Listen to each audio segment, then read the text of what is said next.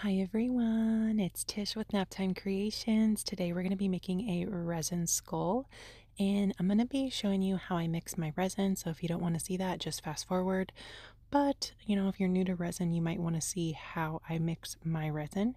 So we're going to jump in and get started. I'm using the Let's Resin epoxy. It's a 1-to-1 ratio. So it's 1 part A to 1 part B. Your kit is going to come with a jug of A and a jug of B. This is A that I'm pouring in first. And I went in with 8 ounces part A, and now I'm going to go in with 8 ounces part B.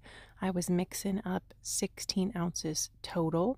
So 8 ounces part A, 8 ounces part B equals 16 ounces.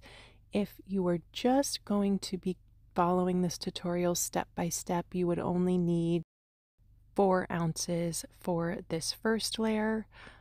But whenever I do resin, I'm always working on a ton of different projects at once. So I typically always mix up 16 ounces. But if you were only going to do 4 ounces, you would do 2 ounces part A, 2 ounces part B. Now I'm going in with my plastic spatula and I'm going to mix that up for 3 minutes, okay? Mixing slowly, scraping the bottom of the cup, scraping the side of my cup, scraping off my stir stick, making sure that I'm not, really whipping it up, introducing a bunch of air bubbles into my resin. And I like to use these plastic spatulas because the wooden stir sticks are not sealed or treated in any way, so they will leak air into your epoxy. So I recommend using a silicone spatula or a plastic spatula. That will really help reduce air bubbles. After my clear is all mixed up and I'm going to go mix my pigments, I will use wooden stir sticks for that, but not for mixing my clear up. So I mix it up for 3 minutes and now I'm taking that mix and I'm pouring it into a new clean cup. And I'm scraping every single drop out of that first cup that we had.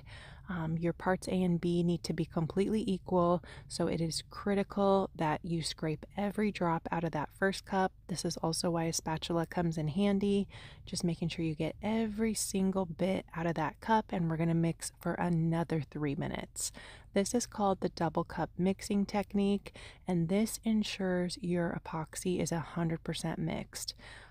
A lot of times when people start out with resin, the resin might not set up properly, and it's either due to under mixing or your parts A and B are not completely equal, or your workspace is too cold. Resin likes to be at least 70 degrees Fahrenheit to set up properly. Some brands you can do it a little bit colder, but the Let's Resin likes it at about 70. So you want to make sure your workspace is nice and warm, and you do want to work in a well ventilated area as well. So mix that up for 3 minutes and now we're ready to pour. I'm going to be using this Ocean White today. This is also from Let's Resin. I poured 1 ounce of clear into this little cup. You can get these little cups from Let's Resin as well. Added 1 drop of that Ocean White, and you want to shake that jar up, and I'm just going to mix it. See, I'm using a wooden stir stick here. It's not a big deal because you're not mixing for 6 minutes. You're just mixing for about 30 seconds when you do this. And I love the Ocean White. It works great to make resin flower coasters as well. So definitely check out Let's Resin. They have everything you need to do resin, and discount code NAPTIME will give you a discount. So now I'm going in with 4 ounces of clear, and I only filled up the mold up about halfway, and now I'm going in with a little bit of that white that we mixed up. I was just doing some swirly lines, kind of just drizzling it right on top of that clear. We're going to try to make a smoky look on this skull, and we're going to be pouring it in 2 different layers. So I'm just adding a little bit. I didn't want to add too much because the white is very opaque. It will take over if you add too much, so don't add too much. And now I'm going to take some more clear, pour it right on top of that white to kind of push that white all the way down to the top or the bottom of the skull mold, and that's it. Let it cure overnight. This is the next day, going in with some of this holographic glitter from Let's Resin. This stuff is so beautiful. You'll see when we take this out of the mold, it is amazing. Just poured that right into my mold, and now I'm just taking a Q-tip.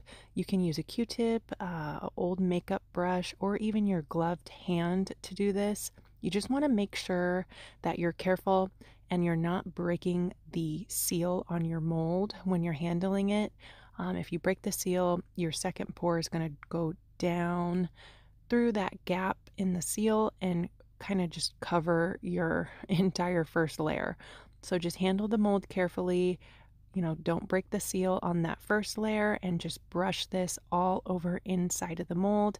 Make sure every single spot is covered in there, and then we will be good to fill up the mold the rest of the way. This set of glitters comes with 6 different colors. You can get it off Amazon or the Let's Resin website, and my code NAPTIME will give you a discount. Here's how it was looking. Now we're going to go in with some black tinted epoxy and fill up the mold the rest of the way. And to make my clear epoxy black, I just used a pea-size amount of black mica powder and 2 drops of black alcohol ink.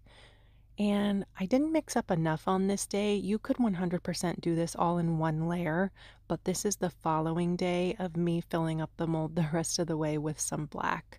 Like I said, you could have done this all in one pour, but I didn't mix up enough on day number 2, so I had to go in on day number 3 and fill up the mold the rest of the way with some black. Let it cure overnight. Here we are getting ready to take it out of the mold. After you've used this mold a few times, these come out really easy. I just kind of break the seal on the sides and then flip it upside down like this, take my thumbs, push from the top, and peel up with my other fingers, and it'll pop right out.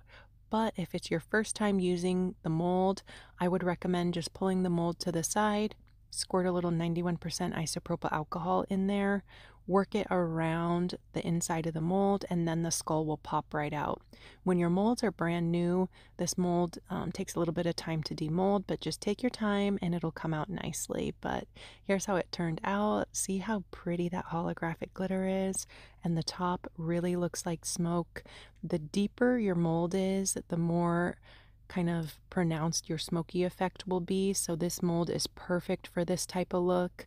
Let me know what you guys think of this one down in the comments. I hope you like it, and you can get this mold and all the materials I used from Let's Resin. Discount code NAPTIME will give you a discount. Don't forget to subscribe to my YouTube channel, NAPTIME Creations, and I'll see you guys soon for another video. Thanks for watching. Bye guys.